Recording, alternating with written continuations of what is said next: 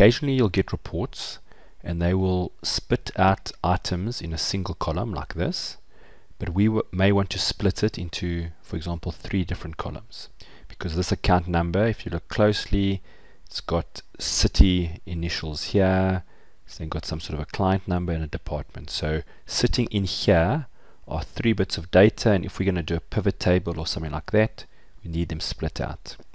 So the tools to do this are under your text category, and the ones we're going to use is left, right, and mid, which stands for middle.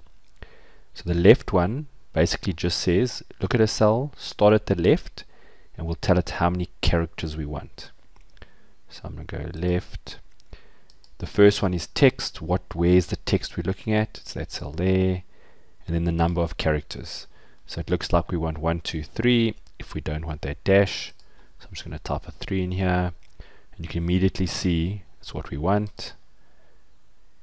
And when I copy it down, it immediately extracts out of these cells the first 3 letters. I'm just going to go to the far right now.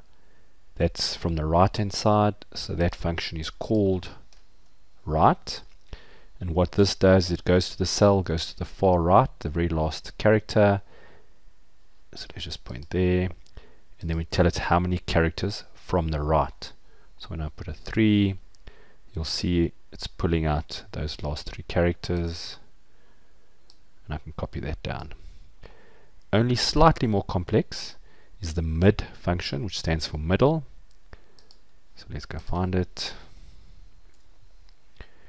And all the mid asks is, where's the text? So it's the same thing. Then where must it start? So if we leave it like this, or we put a 1, it'll be the same as a left.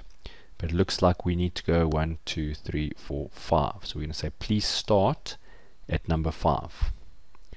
And then it needs to know from that point, how many characters must it include. It looks like it's 1, 2, 3, 4, 5. So I'm going to put a 5 there. When I say OK, you'll see it's extracted it.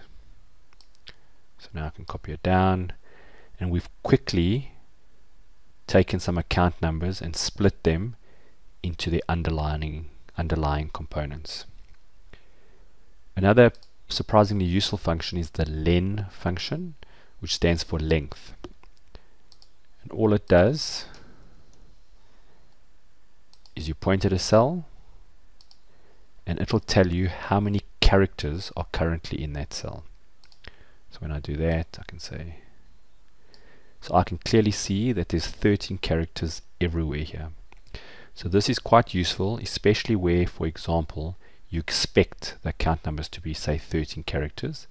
Perhaps someone typed them in and accidentally put an extra number in, and you'll see that.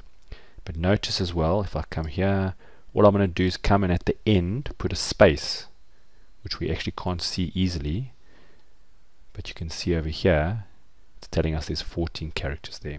So it's quite a good way to check if a cell contains the numbers you expect it to contain.